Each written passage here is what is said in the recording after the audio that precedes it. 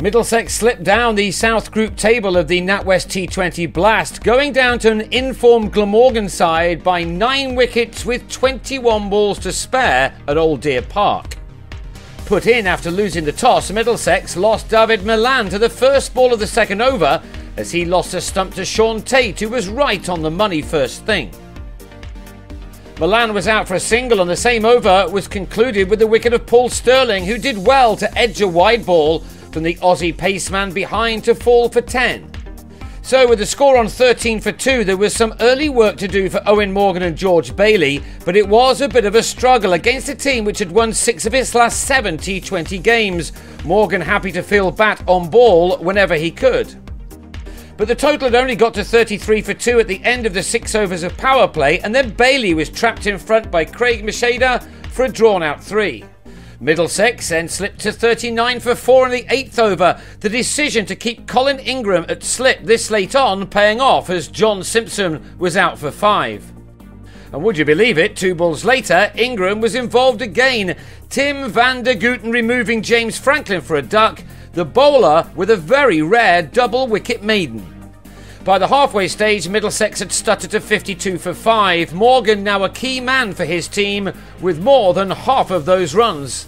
Middlesex had to wait until the end of the 15th over for their first 6 of the night, that going to Morgan. But like a London bus, the next one followed immediately as Ryan Higgins swept Dean Koska flat over the rope. It was time for liftoff.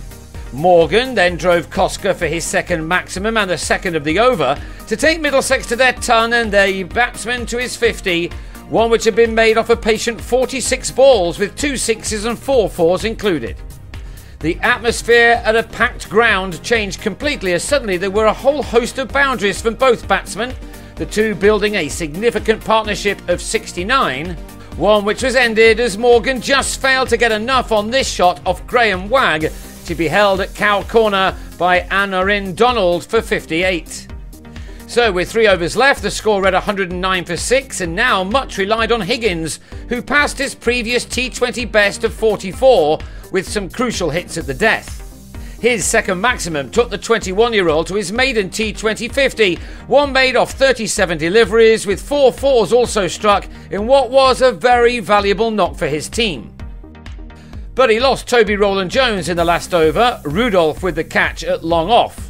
Ollie Rayner then came and went in a flash as Michael Hogan struck again, Middlesex in the end making 144 for 8, Higgins on 58 from 48 balls, a valiant effort to give his side something to defend. But Mark Wallace struck an early 6 in reply off James Fuller's first over, and he also went after the same bowler in his second as the visitors made just the start they wanted, with the experienced left-hander leading the way. The 50 was up in the 6th over, by the end of which the Welshman had eased to 56 without loss, needing a further 89 to win for the 7th time in 8. It was all far too easy for Glamorgan, even after Lloyd was caught off a thick edge off Souter for 49, that wicket ending an opening stand of 125.